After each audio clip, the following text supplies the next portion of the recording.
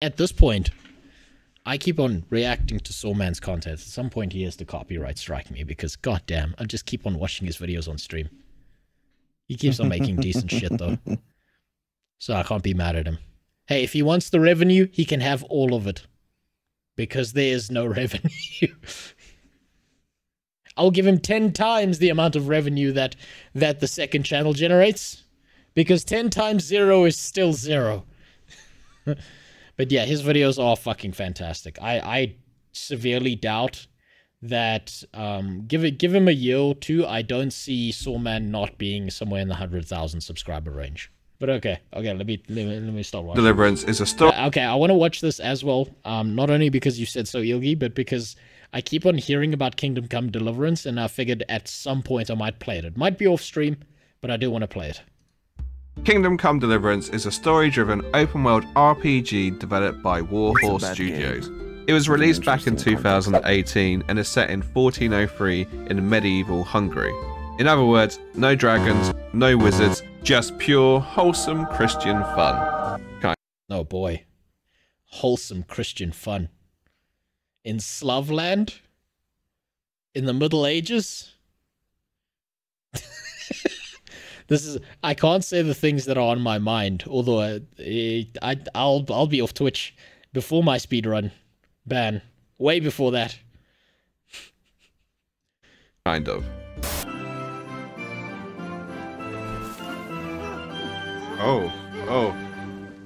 That was... I promise you that's not how you choke someone. Unless they've got the weakest respiratory system in the world. That's not going to work. All that guy's going to do is lick your fingers and be like, oh, daddy, you should have woken me up first. Yeah, that's not how you kill someone. What you're supposed to do, I believe customary in you know, ancient times, is to always first oil check a person. So it's one in the stink and then in the mouth afterwards. That'll kill them because of the dysentery. They won't die instantly. It'll take a week, but they'll get to it. Dark very quick. Oh god, is he dead? I'm dying. Help me. I think I just killed him. Would it be funny if I took his pants? Like, imagine if I left him naked. You just got pranked, bro. What a great prank. Have a wonderful day. You got pranked, bro. so funny. I pranked him. It's just a prank. It's fine. Fine. He's not dead. Upon release, it received mixed reviews. Some people were very impressed with the immersion and the storytelling, whilst others felt like it was a bit clunky and a bit too difficult.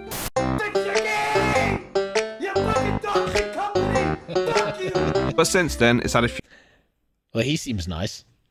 So is this going to be like one of those games where it launched in like a suspicious state, and then the real game, the game that was supposed to be launched, like every modern title, appears like 5 years down the line when it was supposed, like, and that's what it should have released like in a full state?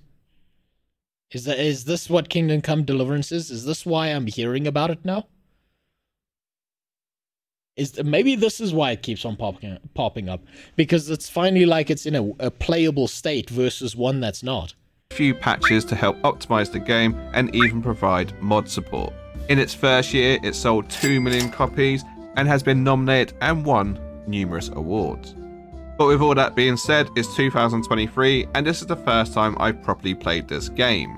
Like many of you, you probably noticed this game has been on sale once or twice on Steam. Yep.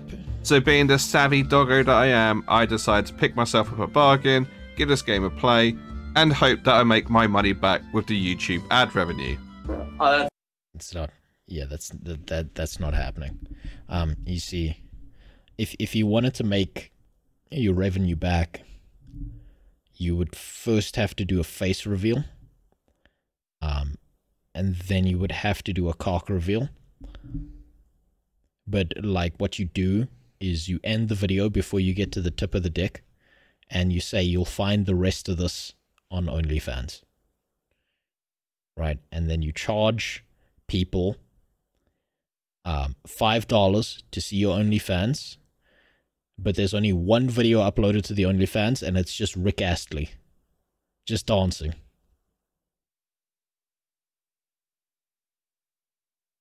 It's just never going to give you up. This game is kind of ass, but it triggered all the right people to buying it. As a statement. Aha, so did it do a Hogwarts Legacy on people? That's nice. My mum gave me that. Please like and subscribe. It really does help me pay for the cost of Kingdom Come Deliverance. Okay, fair. Potentially. So with the intro out the way, let's jump into Kingdom Come Deliverance and whether it's worth playing in 2023.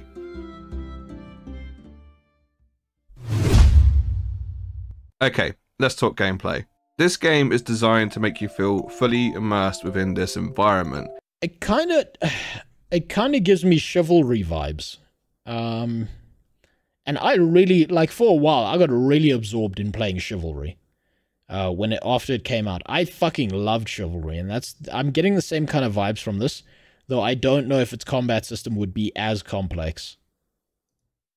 And to do that, they've gone for the bold choice of making it so that you are stuck in a first-person camera view.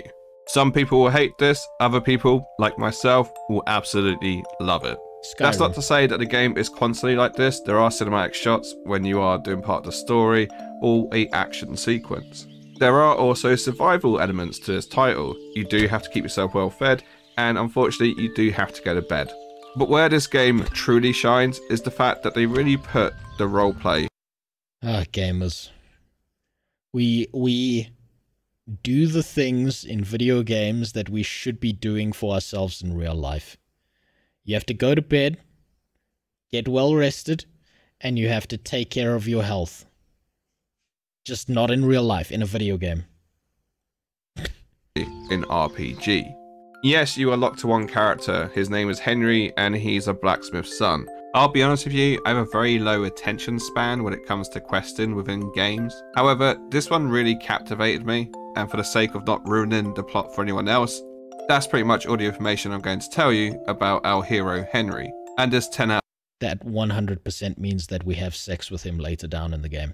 Whether that's consensual or not is, you know, I suppose that's dependent on how realistic they wanted it to be for the time period it was set in. Out of 10 story. What you do with Henry is completely up to you. If you want See, I was right.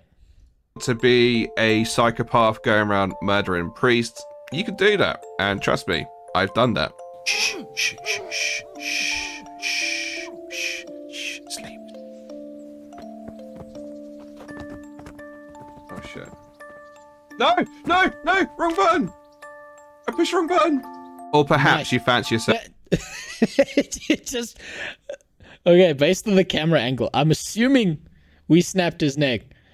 But it looked like for a second we were doing something else to that unconscious man. As more of a Robin Hood sort of character who robs from the rich to give to the poor, you can totally do that too. To give you a further understanding as to how much you can roleplay, there is even an achievement you can unlock for being an alcoholic. Something tells me Henry's Nice. going to look more like Phil Mitchell by the end of this playthrough. And that's just the low end of the spectrum. For a Chad player like myself, I decided to play on hardcore difficulty, which meant there was no map markers. I couldn't see myself on the map. I had to navigate by looking at everything around me. I also got 2 negative perks to start off with, and I thought sleepwalking would be a great one until it actually happened. Oh shit. Oh shit. So that, okay, so you get, okay, so it's like, it's kind of like the Sims system where there's certain things you don't control because you got negative perks. So I wonder if any of those negative perks can be used in a positive way. Oh, you motherfucker. This is so stupid. This is actually fucking stupid. But why stop there? Let's remove fast travel and make the enemies more difficult. And what's that? You want to save the game whenever you can? Well, guess what? That's going to cost you. You either have to sleep in it in or take some save schnaps, or whatever they call it. And I have to say, I'm so happy I chose this setting because it really made me engage with this game. There are choices you'll have to make, and each choice has its own consequence. And be warned, if you've ever played Morrowind, it has a very similar setup in terms of You can murder any named NPC you want within. I kind of like that. I kind of like that, yeah, no one's invincible and no one's, like, you know, safe from you being a retard. I feel like those parts of games are absolutely amazing because you can fuck things up and it's 100% up to you. I do wonder, though, because I was watching one of Sawman's streams and he was playing Sengoku Dynasty.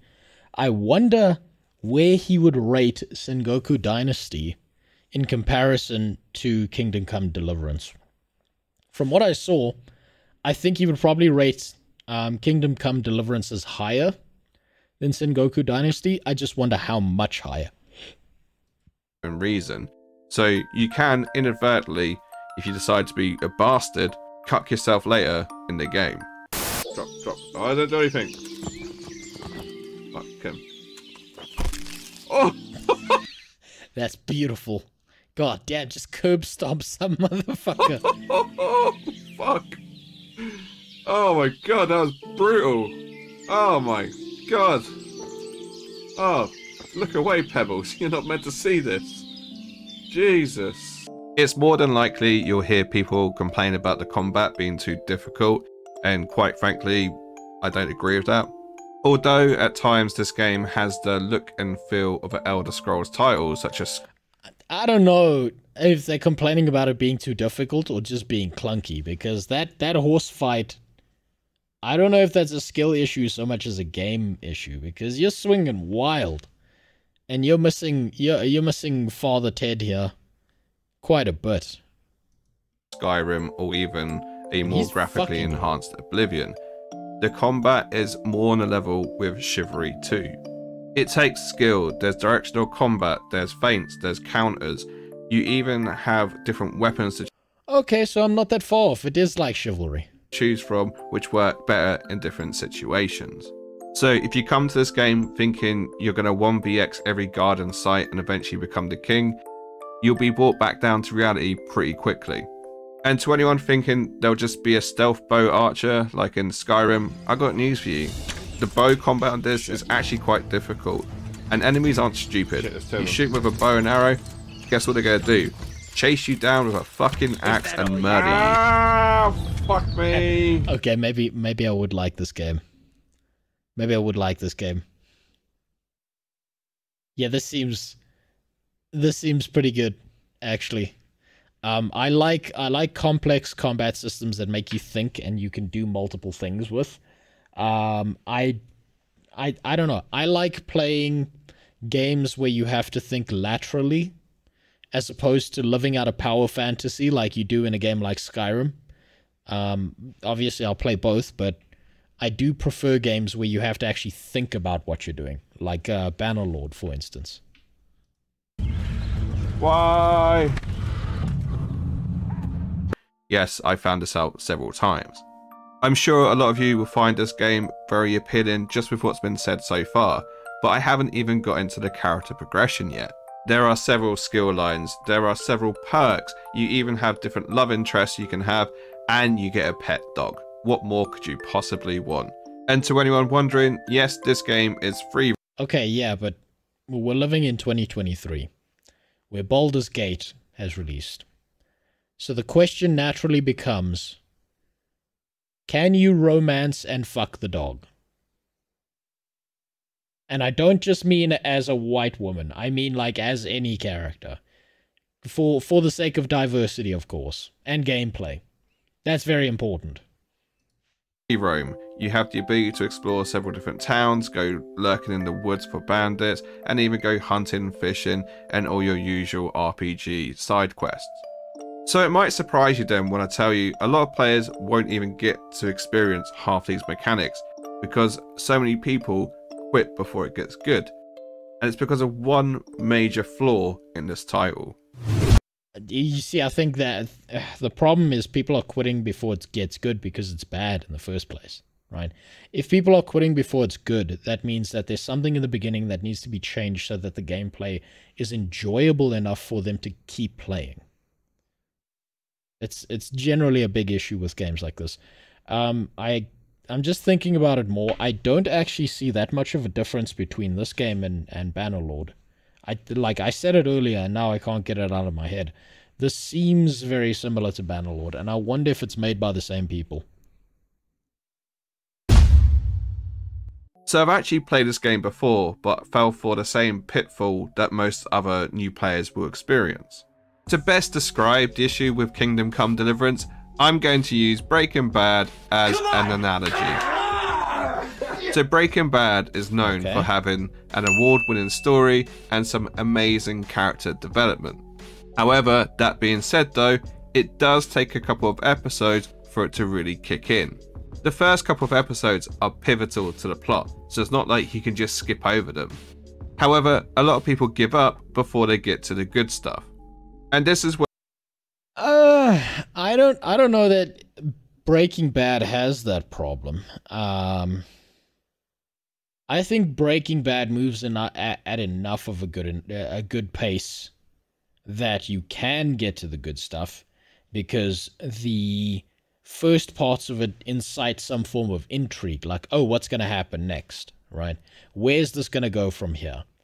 I think if you can't make a good, like a game, like really, really good from the start, and it needs setup, the setup of the game needs to be intriguing. So if you don't have that intriguing setup, people are going to assume that because there's no intrigue here because like I have no want to focus on this, I have no want to then get to the stuff that's supposed to be most enjoyable.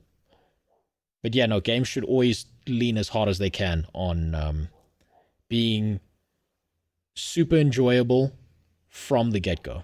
You can always, like, if you start on a high and go lower, it's better than starting on a low and then trying to get higher, at least in video games, because people, just like watching videos, just like movies, their attention span is not that great.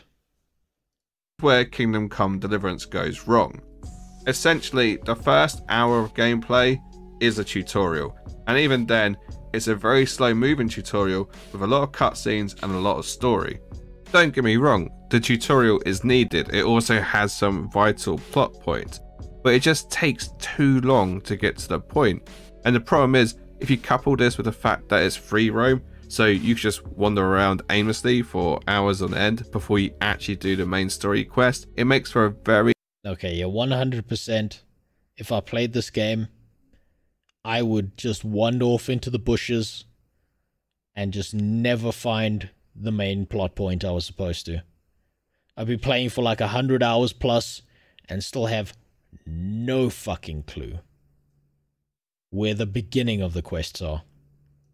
Very slow paced start. But once you are eventually released from the tutorial, you're pretty much free to go do whatever you like. And you'll know you hit this point because there are credits and you're being carted away.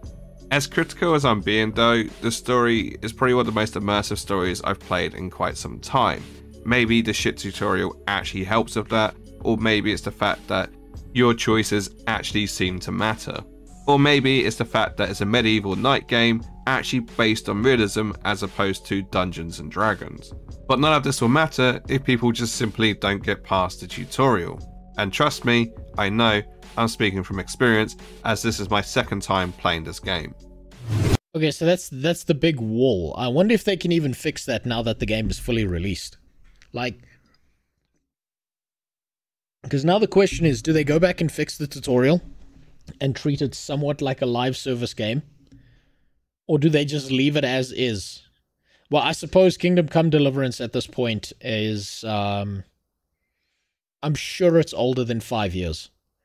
I don't know when it was released, but I'm pretty sure it's older than 5 years, so that's probably never going to be fixed. If it's on Steam, you can update it. Yeah, I think maybe it's best hope then, if that hasn't changed in whatever 5+ years that it's been out there.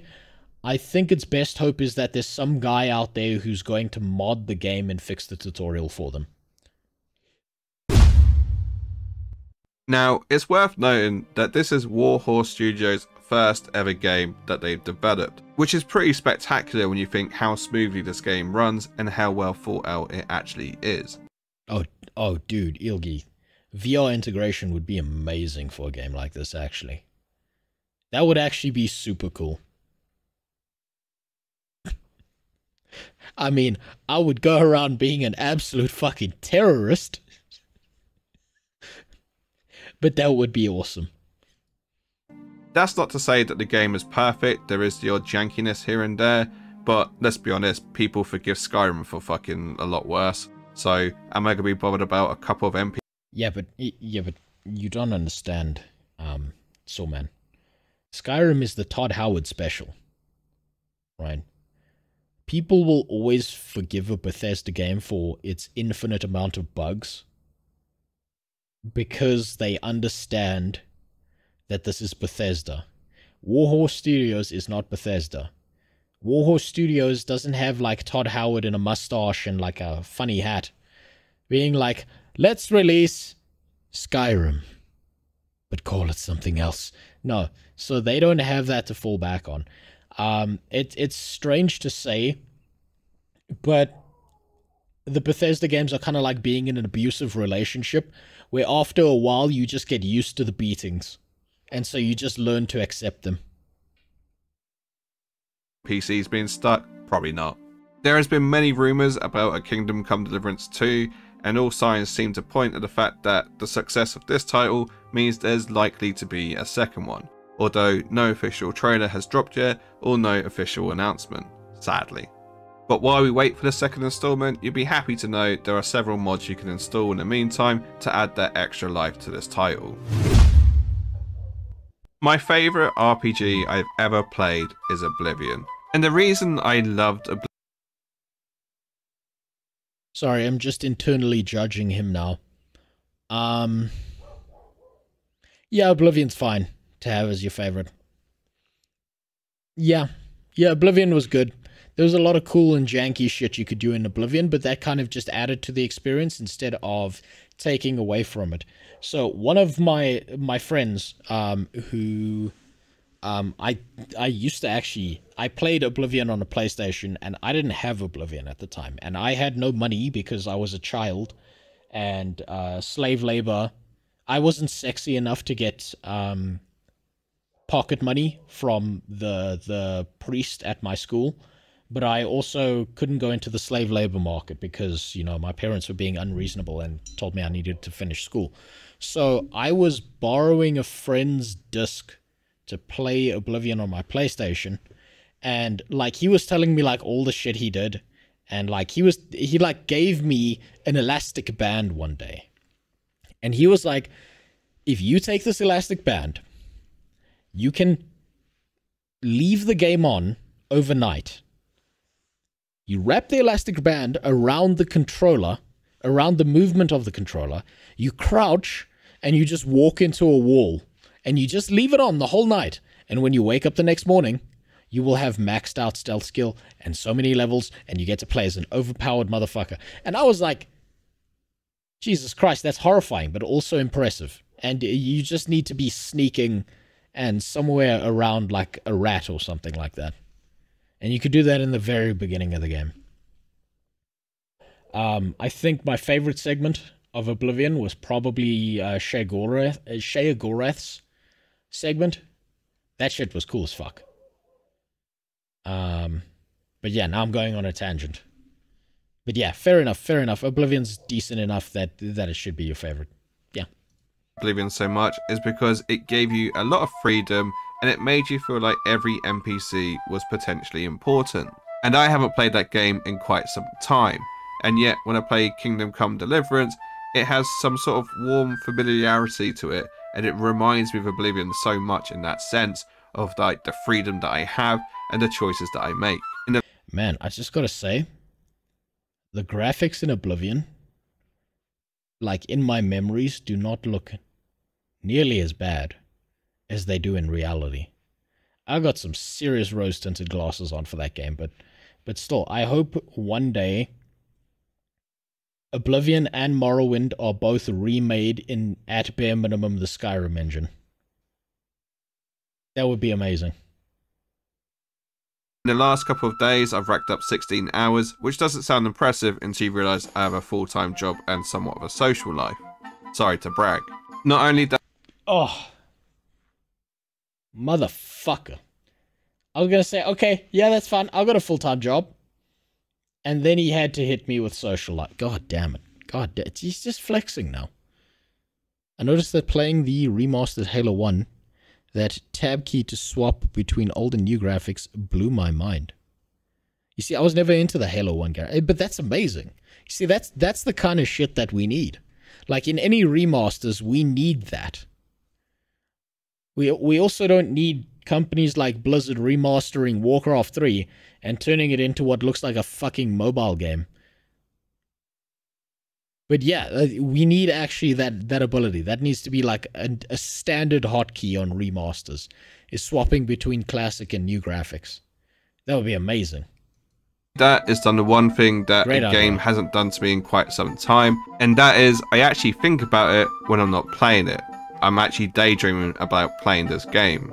So if you got to this part of the video and you're still considering whether you should purchase the game or not, let me save you the trouble. Just go and buy it. It's constantly on sale. You can spend £3 or £4. You will get more than your money's worth out of this game, and it might become a new favourite. And on that bombshell, I'll end the video there. But if you have enjoyed this video and you want to see more like it, by all means, consider subscribing. If you want to see more RPG playthroughs, or even if you want to see me play and review Oblivion, leave 69 likes and I might... Do it. Do it. Review Oblivion. It'll take you forever. Do it. Review every part of Oblivion. I want a review for the starting area, for Bruma, for escaping the prison in the beginning, for Tiber Septim's left ass cheek, for Tiber Septim's right ass cheek. Do it. You will have infinite content reviewing Oblivion. Baldur's Gate sounds like masturbate with my accent. I think about it. What the fuck? It's because you got masturbation on the brain. Or bear sex. Consider it. I'll leave some other videos on the screen which you might enjoy. And as always, a big thank you to my patrons and YouTube members. You guys are the best. Good video. I'll catch you in the next one. Goodbye for now. Yeah, good video. Okay. Okay, he's convinced me. I think I will at some point pick up Kingdom Come Deliverance and give it a try. Why not? It sounds good. It's got some interesting things. I really like the combat in Chivalry, and if it's even close to that combat, I'd love to play it. So fuck it. Yeah, why not?